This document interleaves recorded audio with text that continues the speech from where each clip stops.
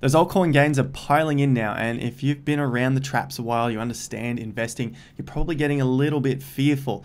That's a good sign, especially when everyone else is seeming so freaking greedy. So today's video, I want to have a look at exit strategies. We're going to talk about where to diversify into, a rotation from our profits into other assets, and of course, the exit strategy itself. So we've got some examples coming up in the video today. If you like the sound of that, be sure to hit the like button down below. Subscribe to the channel if you want to stay up to date with cryptocurrency content and learning how to invest. We are going through everything on the channel, cycling our profits into other asset classes. So stick around for that. If you're new to the channel, welcome. My name is Jason. Thank you for stopping by. As I've already said, hit the subscribe button and the bell notification icon if you are new here and you want to stay up to date. If you're a returning subscriber, thank you so much, guys. Let's dive into the video. First up, what we're going to cover today. We're making the gains. Let's try and keep them. All right, I know there's going to be a lot of people saying this stuff's going to go up forever and you're wrong and it's got to go for another 5 years. Look, I've heard it all before. If that's your position, then maybe you're not interested in an exit strategy. That's fair enough. We all have our own games to play. The next point is not being a slave to our emotions. So if you're a highly emotional person when it comes to your investing and you love a little bit of a gamble, why the hell not? It's your money. You want to feel something from investing in the market, then having a plan is probably going to help you out a lot in order to keep those profits and go and invest them or go and play with them somewhere else where you can get a much better bang for your buck in terms of your emotional well-being. Playing in the market, destroying yourself, trying to get a hit out of buying Doge at 10 cents and hoping it goes to $1 is a fool's game. Go and take the profits, go and buy yourself a Lambo, do something else like that where you can actually have something tangible. Next thing is taking the guesswork out of investing and trading. So we're going to have a look at our plans and how I've got it structured as a few examples. And then the last thing is stop being a FOMO sucker. Don't get sucked into the FOMO. These things can boom and they can possibly and probably will go a hell of a lot higher than we can imagine, and we may not even sell out at the top. More than likely, the odds are against us actually selling the top. Warning to the new guys, there are scammers in the comments, so I'm not sending you WhatsApp numbers, telegrams, emails, anything like that. All of the official links are in the description that I'm going to talk about in today's video, and I'll put a pin post to the comments of this video, and that will be hearted by me, so you know it's my comment down there. So don't get suckered into the scams out there. I know there are a few of you who haven't seen them before, so be safe.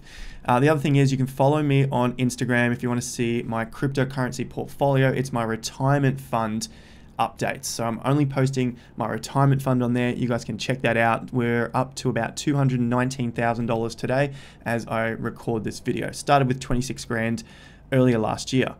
And lastly, I've got the Investor Accelerator group if you want to learn more about anything in today's plan. We're going to go through it in a nice overview, but if you want to get more detail on understanding how to cycle your profits out of anything, go and check out the group. I have the timestamps to everything in today's video, so this can be a video you can come back to and reference throughout the bull market. We're going to have multiple bull markets within the major bull market, so this might come in handy throughout the year 2021, maybe even 2022. Everything that's in the video can be used in any bull market. It applies to any asset as well. So keep it saved somewhere and come back and reference it if you need to, if you feel those FOMO feelings taking control of you. The main big thing is we want to understand what an exit plan is, why we need to have one, and how we implement it. So what is it? It's a contingency plan to prevent losses. Investing is about surviving and thriving. All right, so gambling is the opposite. You just want to try and make a bet and make as much money as you can as quick as possible. Even if you did make that money, you will lose it because you haven't trained the mindset in order to keep the money. That's been the experience of myself, and I know many other people that haven't been able to keep the dollars after they've made it from a quick win. So take the time, invest the time into building that mindset in order to create a bigger portfolio that you can use throughout your life and hopefully get away from your job if you hate your job. Swing the odds in your favor. So basically, it is very hard to time the tops and it's very hard to keep your money if you have made huge gains very quickly. So we want to swing that in our favor. Take the slow and steady game. Crypto is extremely fast as it is, so you can even go slow and you're still going to get there fast. Don't worry about not getting the top. We've talked about that. Just be comfortable with knowing you'll never get it. Doesn't matter. Even the best traders, investors in the world, they don't need the top. We just need to take the chunk out of the middle, right there. Take that chunk, move it into something else. So the thing that can help with that is staying humble in what we're investing in. So if you are buying some cryptocurrency you think has to go to the moon and you're typing it in every single comment you see on YouTube videos with rockets and stars and fire and all this sort of crap emojis, just stay humble, because that's going to help you stay level-headed with your own investments. If you believe a cryptocurrency is going to rocket to the moon and it doesn't, you end up ruining your own mindset, and that will stop you from investing in something else which can get you to the moon. Another part of an exit plan, what is an exit plan, is laddering in and laddering out. We can dollar cost average into a position and we can dollar cost average out of a position. So an example there is basically when you're getting in, you probably want to start the pyramid bigger at the bottom, smaller at the top. So you want to invest as much as you can when the market is down and smaller amounts when the market is at the top. Reason being is when the market swings against you, you're not going to incur huge losses. A lot of people start out with putting in a little bit of money just to test it, to see how it is. Market continues to go up. They're like, wow, I made 100%, I made 200%, but they've only put in $100 or $200. Then the market's already gone 2, 3, 4, 500%, and they're feeling very confident in their skill. And what happens is they'll start to put in bigger sums. Maybe they'll put in $1,000, $2,000, $10,000. Just make that whatever average it is for yourself. If you're starting with 1,000 or 10,000. So what happens is when the market swings against them, because they have laddered in so high at the top, they make huge losses, and all of the gains they made from initially getting in are wiped out extremely quickly. So we've got to understand how we're laddering into the market and laddering out. So I like to look at it in terms of a pyramid facing up when we're trying to get into the market, and when we get out of the market, ladder that pyramid the other way. You can get out small, and then as the market is still moving up further and further, you can start to take bigger chunks out, because basically you continue to make more and more gains. So we can keep taking out more and more chunks. Your investment is still growing, so you can still keep taking out big chunks. Next thing, have multiple exchanges set up. Exchanges can go down during peak times in these really crazy situations. Example, last week even, we had CoinSpot down, Independent Reserve was down, the other liquidity providers like Binance went down. There was a time where SwiftX was open. Now, a couple of these are Australian exchanges, so for the Aussie guys, make sure you've got a few Aussie exchanges open. I'll have the links to these in the description down below. So keep your CoinSpot account ready, keep your SwiftX account ready, keep your Independent Reserve ready. Binance for the international guys, have a few options in case the markets get extremely busy and you cannot get into your exchange to sell.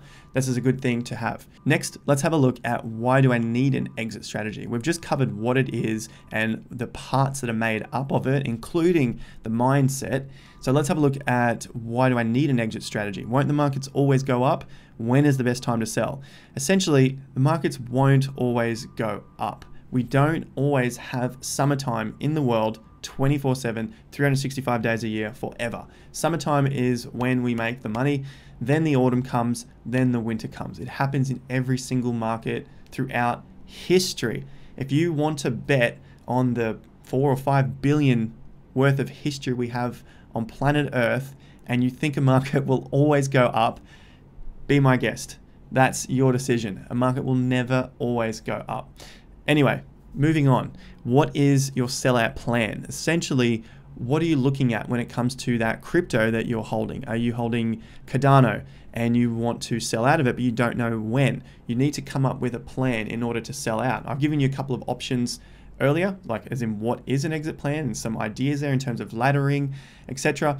But you need to have an idea in mind. How much percent will you sell out of that coin? And what price will that coin be when you're selling out at that percent? For example, Cardano is currently about $1. And if your plan is to sell out 20% of Cardano when it hits $2, then have that written down. You want to sell out 20% of your Cardano at $2. And then you're ready to do that when that time comes. Because believe me, when it comes, it will be very hard to do if you haven't written it out. Because in your mind, you think this thing is going to $10. Cardano should be $10. Everyone says it should be. Next thing you know, it gets to $7.50, reverses, shows over for a little while longer, and you've missed out on the opportunity to sell, take some profits, have something sitting in USD, and then be able to buy that dip again in order to have more Cardano for the next boom up. Just one step back, why do I need an exit strategy? I've got here regret. A nice idea around an exit strategy is, will I regret not selling this coin right now? Would I regret it holding it and seeing the market go up even further than my sellout price? Or would I regret not selling at this price, seeing it go up a little bit more and then dump on me? My example here is Doge. I have a Doge plan, which I talk about often on the channel. You can go back and see it on my videos. In terms of this, and this was a recent example, I bought all of my Doge at 18 Satoshis. So I'm talking in Satoshis, not in US dollars. Then I sold out at an average of 87 Satoshis. This market went on to 260 Satoshis. So I could have made a hell of a lot more. But my initial plan was to make at least 4x out of my Doge investment. I was buying Doge when Elon Musk wasn't tweeting about it. I was buying Doge when no one else was talking about it. I was buying it when people didn't think it was going to $1. I bought it at less than a cent. So I've made my 1,000%, and it was at least 4x on the Bitcoin value, and I sold out. I said I would have more regret if I saw Doge go to the price that I said and in my plan and fall, rather than if it went on beyond the price that I could ever imagine. So that's what happens. We sell out, take a chunk, move on to the next thing. These markets always dip again. They always have a possibility of dipping really heavily. So the mistakes, that's essentially part of the regret, part of the mistakes. And I've talked about it there. 2017, there was a hype of XRP going to $10. It never made it to $10. All these people that bought at $2, $3 trying to get their 3 or 5x got destroyed, and they are still destroyed 4 years later. Don't be one of those people. We're going through a lot of questions here because when it comes time to create your exit plan, what I've noticed when I'm coaching people and when I'm talking about it with other cryptocurrency investors or stock investors is they don't know the questions to ask themselves in order to be able to come up with the answers. That has been a huge learning of mine. When you don't know something, you don't know something. So if you can take a few questions away from this, implement it in your own exit strategy, then you're going to come away a lot better, I would hope. So that's why I continue on with the questions. What is your goal for investing? If you don't have a purpose to this, it's going to be really difficult to stick around for the bear markets. It's going to be very difficult to sell out when that time comes because you just don't have a target in mind. What amount of money do you want? What is it do you want to get? Do you want to get a house at the end of this? Do you want to have a deposit for a home? Do you want to buy yourself a Lambo? Do you just want to have some money there to go on a holiday and maybe give some to your parents? So many of these ideas out there. Just come up with something that really feels right to you. It's got to feel right. You can't just do stuff that's in your head because it doesn't work. You can do it for a period of time, but at the end of the day, you need to marry the two up. You need to know what you're feeling and know what you're thinking, put them together, and that's going to help you come up with a plan or a goal that you can set your mind to and go after it. Write it down, make sure it is tangible at the end of the day and that you can track it. So when we're tracking it against USD and the BTC value. Like, you know, if you're a follower of the channel, BTC value is the most important. Because otherwise, why not just hold Bitcoin if you're only tracking against US dollar? So Bitcoin value is very important to watch as well. How do we pull the money out? You have to pay taxes. Are there places or ways that you cannot pay any taxes?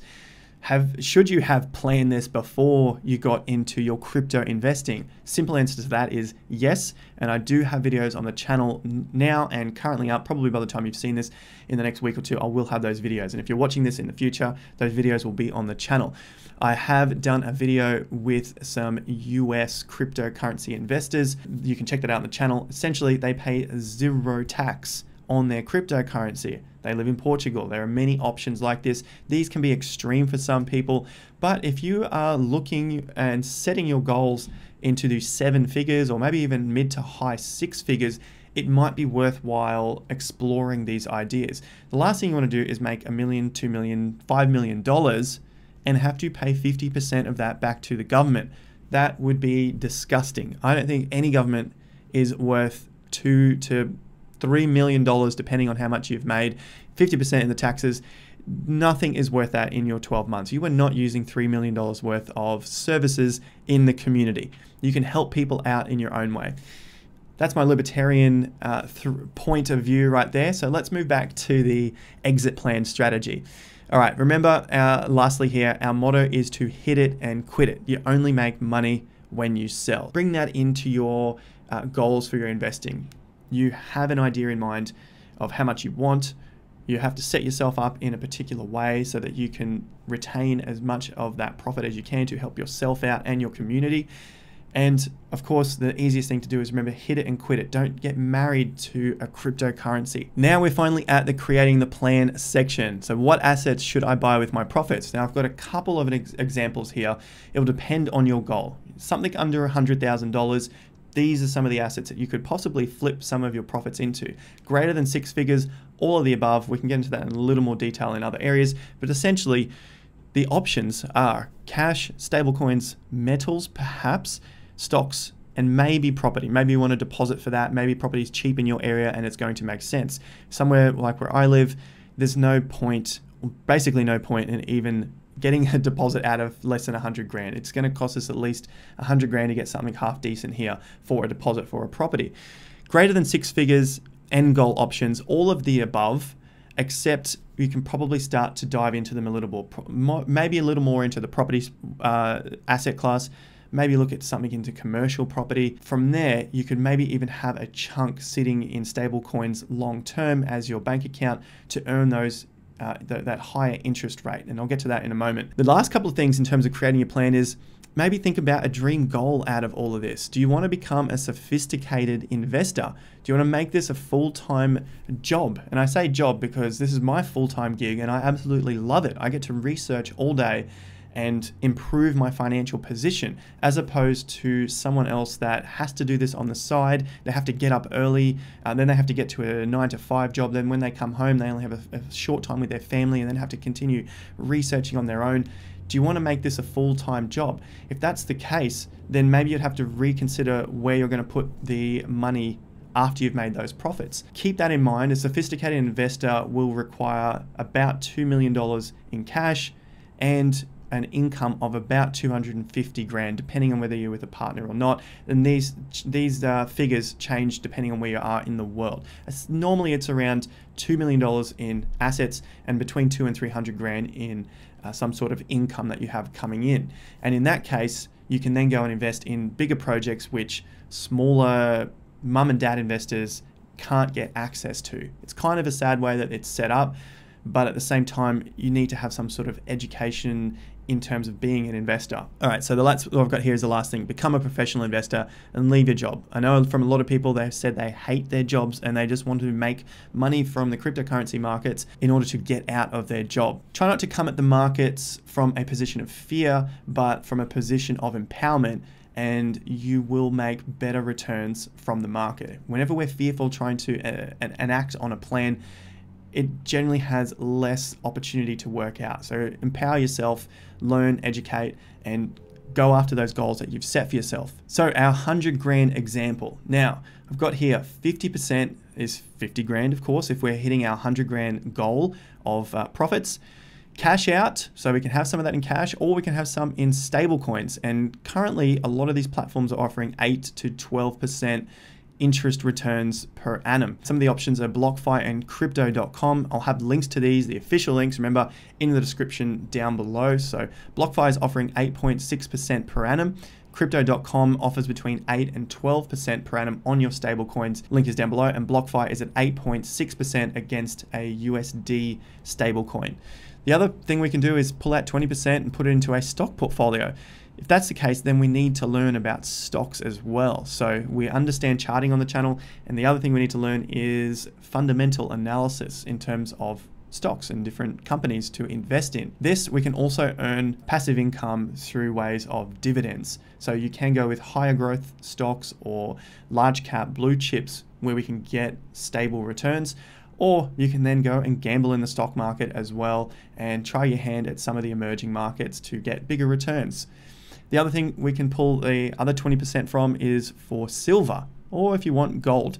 So metals are in there because they do move. It's better than holding all in cash, in my opinion. Of course, none of this is financial advice. These are just ideas to go away and work on, because it's all education, not financial advice. The other thing is silver, and I choose silver over gold because silver has a higher beta against gold, which means it can move higher in value than gold. It's kind of like investing in Ethereum instead of Bitcoin, knowing now that they will probably have a pretty good long-term outlook. So silver has a bigger range to move than gold, but at the end of the day, choose whichever metal suits you. And lastly, we can have our hodl bag of cryptocurrency, which we'll never sell. It's our hodl bag. Bitcoin, Ethereum, they seem to be the two main players at the moment. You choose what you like. With these, you can then also deposit these into BlockFi or into crypto.com and earn yourself some interest on these major cryptocurrencies. So that's what I would look at in terms of an example of a 10 grand portfolio. If you happen to only make it to 80 grand, then obviously just adjust the percentages to suit that portfolio. For experienced investors, these are some of the extra questions. Once we get to this stage of investing, things get a little more complicated, but we can learn about them as we go. What do we do when we have to rotate our profits again? What happens if Bitcoin goes up again? What happens if silver goes up? What happens if our stock portfolio goes up? These are all great areas or great problems to have, but we need to learn how to manage these issues. So if silver 5x's, what do we do now?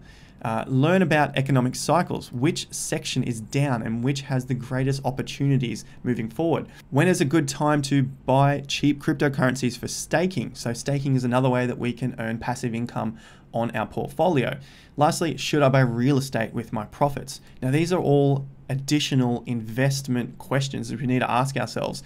It's beyond the scope of this video. This is for the exit plan itself, but I do talk about this in the course, so that's for the Investor Accelerator. If you want to know more about that, there's a link to that membership course in the description down below.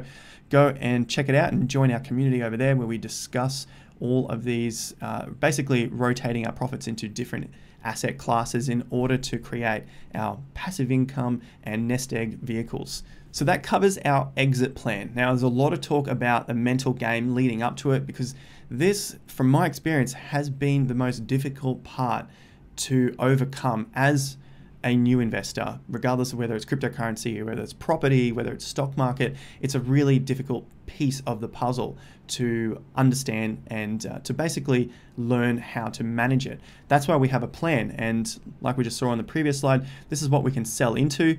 This is an example of what we could sell into. Make sure you've got the percentages written down and the dollar figure written down and where you want to hit. This is the overall part of the portfolio. It's not discussing the individual cryptocurrencies and how to get out of each of those.